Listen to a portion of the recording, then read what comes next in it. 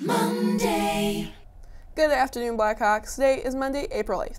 For BHS TV News, I'm Eugene BLSKI. Don't forget to subscribe to the BHS TV News playlist and enable notifications so you don't miss a thing.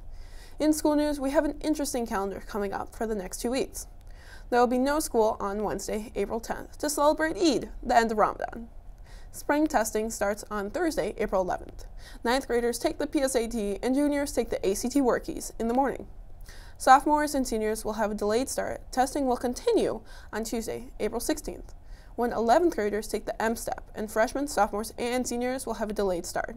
Finally, on Wednesday, April 17th, 10th graders will take the PSAT 10, when juniors take the SAT. Freshmen and seniors will not have school that day.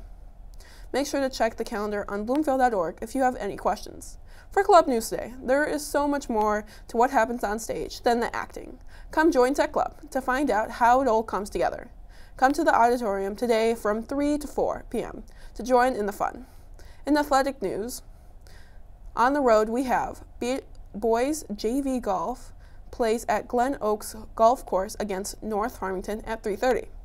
The girls' junior varsity softball doubleheader is away against Royal Oak at 4. The boys' JVA baseball is at Groves High School at 4. At home tonight, we have the girls' varsity softball doubleheader against Royal Oak starting at 4.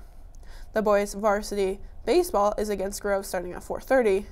And a special shout out to the boys' varsity golf team who are participating in the Westburn Market Golf Tournament today. Let's go Blackhawks. For BHHS and BHS TV News, I'm Eugene BLSKI, and these have been your daily announcements.